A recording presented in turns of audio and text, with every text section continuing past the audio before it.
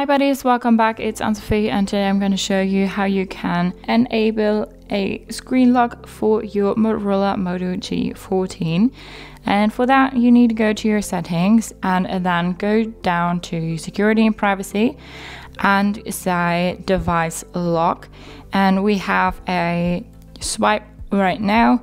We can also say pattern, pin or password. I'm going to go with a pin right now. We say next, we confirm that, confirm. And now we can say what we want to show on our display.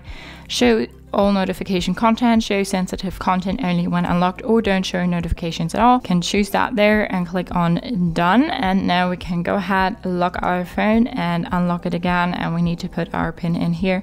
And then we're back in the phone. Keep in mind that 1, 2, 3, 4, 4 times 0, stuff like that is not the most secure one. So yeah, be a bit more creative here. But that's how you can enable the screen lock on your Motorola Moto G14. Hope you liked it, hope it helped. If so, thumbs up, share and subscribe, and I hope to see you next time. Bye.